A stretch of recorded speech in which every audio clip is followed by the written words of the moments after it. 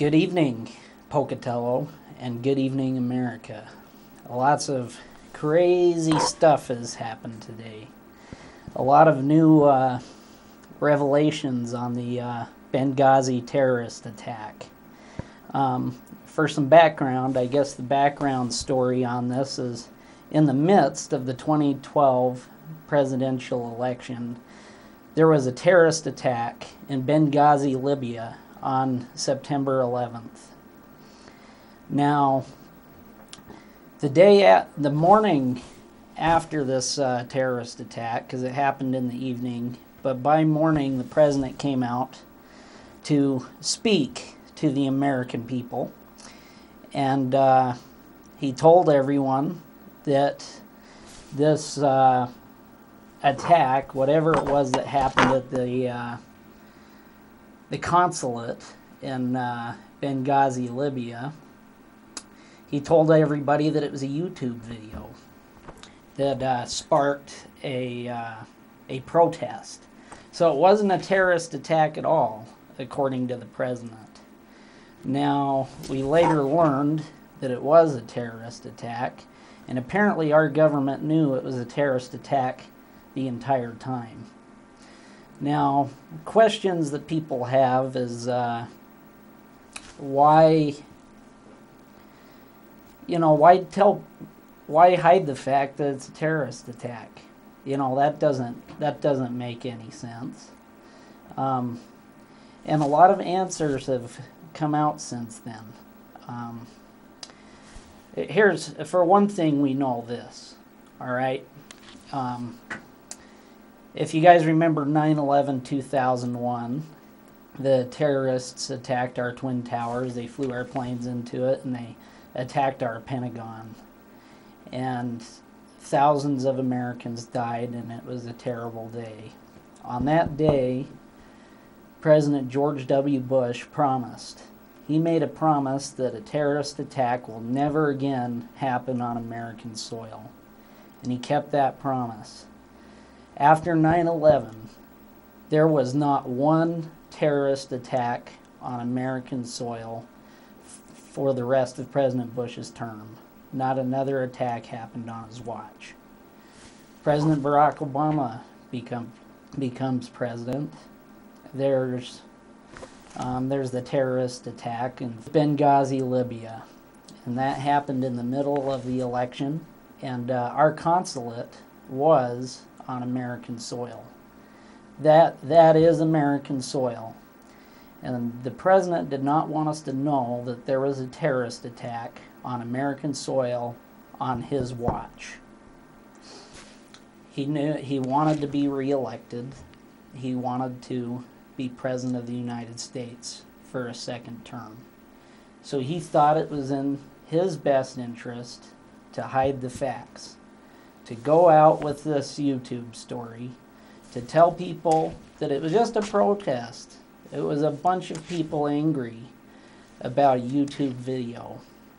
But we now know that that wasn't the facts. He even sent Hillary Clinton out there. Hillary Clinton claimed over and over and over and over again that it was a YouTube video that sparked this violence, this protest. She lied. I mean, we now know that the government knew that this was a terrorist attack from the beginning. Today, there were some whistleblowers that came out to share this information with us. They had some very credible testimonies, and these men were in Benghazi at the time of the attack. And I'd like to share with you part of what happened today in the hearing on Benghazi as these whistleblowers testified.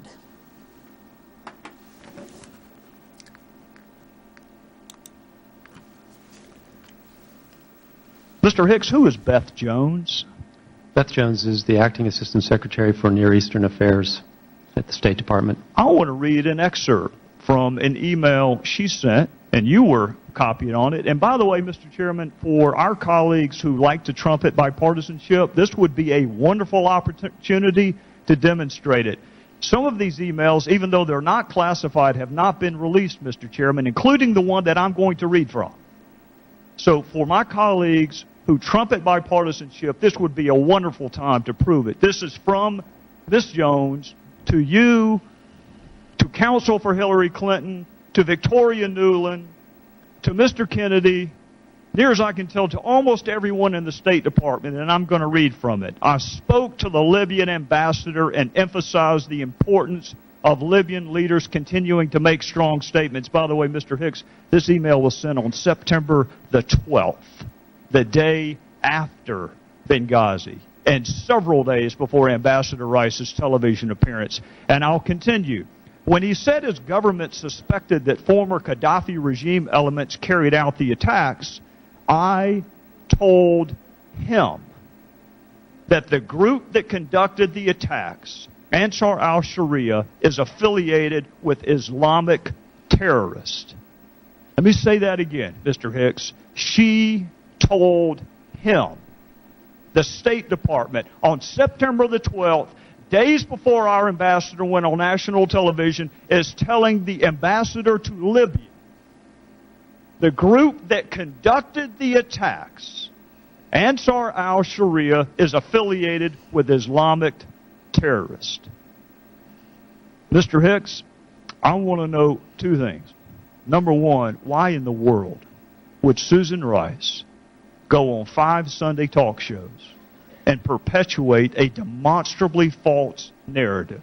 And secondarily, what impact did it have on the ground in Benghazi, the fact that she contradicted the president of Libya? So there you have it, folks. We know that the government knew that it was a terrorist attack on the night of Benghazi. In fact, the State Department's come out and said we knew within 24 hours. So why? Why did the president, why did Hillary Clinton, and why did Susan Rice go out there weeks after the attack, still blaming the whole thing on this YouTube video and saying it was a protest? I mean, Barack Obama, 2 weeks after the attacks, stood in front of the UN, the United Nations, and told them that this was a protest that was sparked by a YouTube video.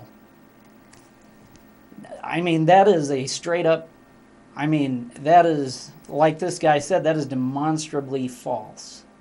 And the fact that they'd keep perpetuating that story, even though the facts were clear that this was terrorism. I'm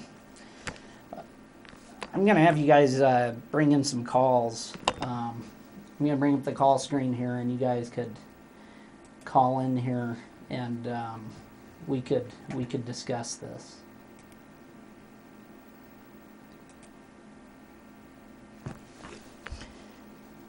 So, and also Hillary Clinton, she said the same thing, blamed it on a YouTube video multiple times. Where did they get this YouTube video business from? It doesn't make any sense to me, other than they were trying to hide something. They were trying to hide the facts. I believe that there was a massive government cover-up here. And that's kind of scary, to tell you the truth, that our government would hide something like this from us just because they want to keep their power. But one thing I'd say... Oh, hello, welcome to the Ben Gregersen Show. Hello. I was listening to your comments, and I'm just hoping this will all come out. It didn't look to me like they got enough information today. They're probably going to have to go back and do some more, questioning and let the people talk a little bit more. But boy, I hope they get it uncovered. It's just a big mess. Yeah, me too. And there's more people out there that have information, and I've heard tonight that there was a 4th whistleblower that was blocked she wasn't allowed to testify because of all kinds of government regulations and red tape, and they weren't giving her the... She had filled out the files and everything so she could testify, but they didn't accept them, so I don't know. But I actually think a lot of information was revealed today. I mean, one thing we know is that we know this for a fact now, that there was a whole team of military personnel that were ready to go. They were ready to go in there and save the ambassador. And an order came to them that told them that they couldn't go. We know that for a fact now because one of the whistleblowers was the guy that was in charge of that operation. And that order came to him that the guys couldn't go in there. Hillary Clinton, at the funerals of these men that died, these 4 men, you know, and they had the flags draped over their caskets. She stood there and looked at the families in the eyes, and she told them that this was a protest sparked by a YouTube video. She lied to the families at the funeral. And she knew what the truth was. Hello, welcome to the Ben Gregersen Show. I'd like somebody to explain why Nixon got impeached for almost doing the same thing. But during Watergate, nobody died, and the president lied and was caught. If this turns out to be true, should this president be impeached? And I'll let you answer that. I think so. I think that this would be cause for impeachment, and it's a huge scandal. I mean, once something like this happens, I think a president has lost the right to govern. The only difference between this and Watergate is that 4 people died. And I'd also tell you something else that was different. In Watergate, Nixon wasn't providing cover for terrorists. See, here's the sick thing about this, folks, is these terrorists are guilty. They are guilty for killing our ambassador and these other men, all 4 of these guys. And we got the president out there saying that it was a bunch of protesters, even though we know the facts that terrorists killed these men. So why is the president providing cover for terrorists by blaming it on protesters that had nothing to do with this? Who knows? It's really, I think it's quite disturbing. And this man, this whistleblower we were listening here, he had a conversation with Hillary Clinton while all this Libya stuff was going on.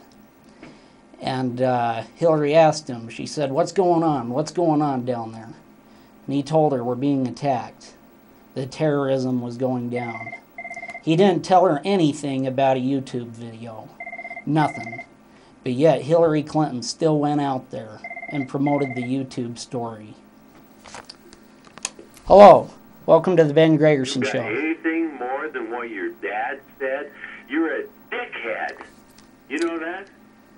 Well, my dad didn't say any of these things. Thank you. And you're being very rude. You know, guys like that who can't come in here and speak with an intelligent conversation without insulting people, I think that they know that they're wrong. If they can't come in here and have an intelligent conversation and all they have is insults. Hello, welcome to Ben Gregersen Show. You don't have an intelligent conversation. Who says? You're an idiot. You're a fucking idiot. All right, you know what? I'm not gonna allow that kind of language to go over the air.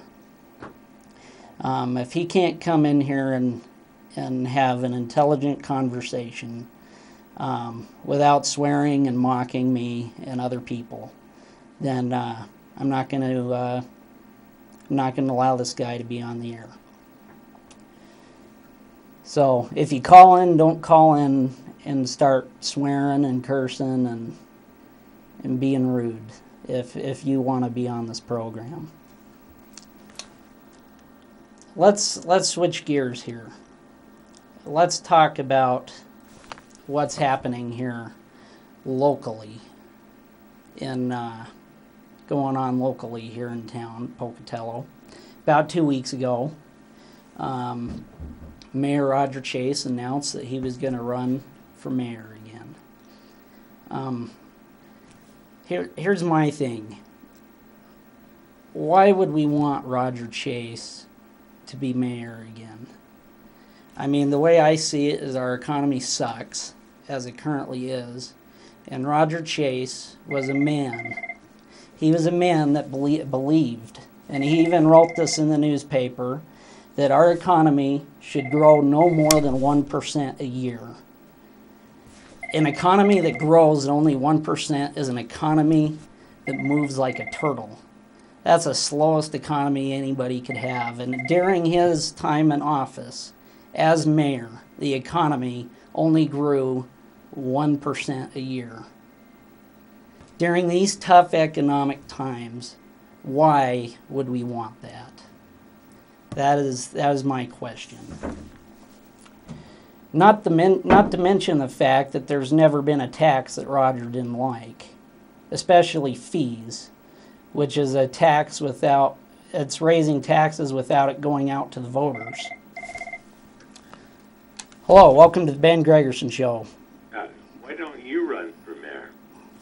Who knows, maybe what platform would you do that? Who knows, maybe I will someday. No, why don't you do it now?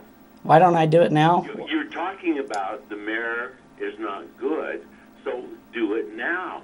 Stand up.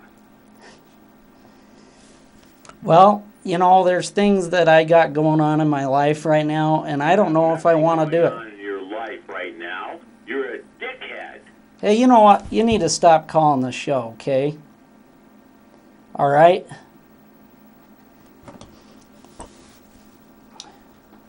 I don't know what's with this guy.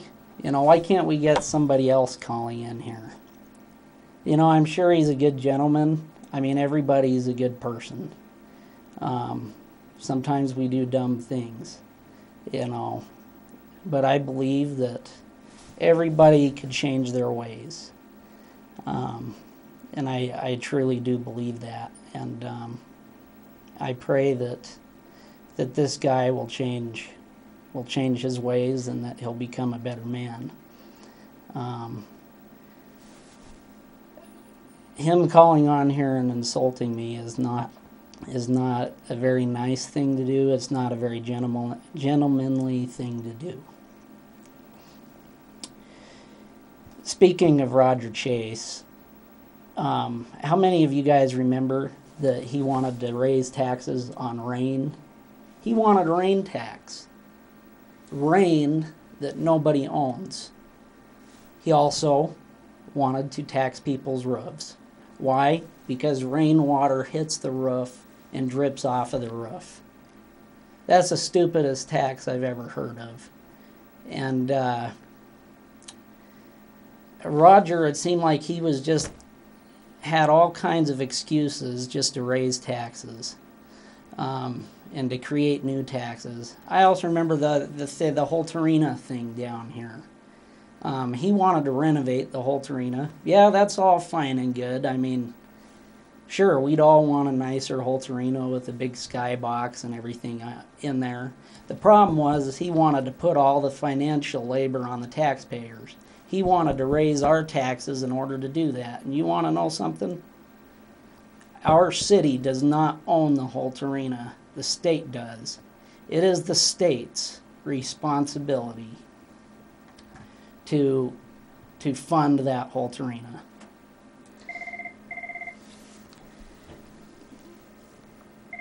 Hello, welcome to the Ben Gregersen Show.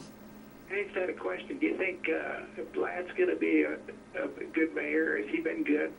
Haven't heard much about him. They don't talk about him in the paper very much. So I don't know much about him because kind of keep quiet about him. So maybe you can answer that. Well, he's kept taxes down, and I like that. You know, before it seemed like taxes were going up every year under Roger, especially utilities. Because here's the thing, most tax increases, voters have to vote on it. All right? But you could raise fees and utilities without voters having to go out and vote on it. Most voters typically don't go out and vote for a tax increase. Blad, you know, the taxes, you know, he's been keeping them down, and I think that that's a good thing. For me, though, you know, one thing I'd like to see change in Pocatello, and it's been this way for a long time, you know, even long before Blad, is that it seems like that taxes go up on the people that fix up their house and make their house look nice. Then their taxes go up. It's like they're being punished for fixing up their place and making it look nice. I don't like that. I've actually met people that let their property and their house fall to pieces because they don't want their taxes to be hiked. And I think that's wrong. I think in this situation, if you fix up your place, then your taxes should go down, just to encourage people to fix up their place and make it look nice. Because right now it seems like we're discouraging that. I mean, the way I see it, if anybody's taxes are to go up, it should be the people who aren't taking care of their property, that aren't taking care of their house, you know, keeping it looking nice. That's how it should be. But it's not right now, and I'd like to see that change. But like I said, it's been that way for a long time. It's been that way since before Blad. But I do like that Blad has kept taxes down. One thing I'd point about Roger, I talked about that roof tax earlier and that tax on rain. The people, I mean, that got rejected, that got shot down. But you know, if Roger becomes mayor again, he's going to try to do it again. Or he's going to try bringing some other new tax, some other convoluted thing. But it seemed to me that Roger had an obsession with roofs. Because when the roof tax failed... Hello, welcome to Ben Gregersen Show. Yeah, I'm the same guy that you don't like. But I didn't say I didn't like you. Give me a minute. All right.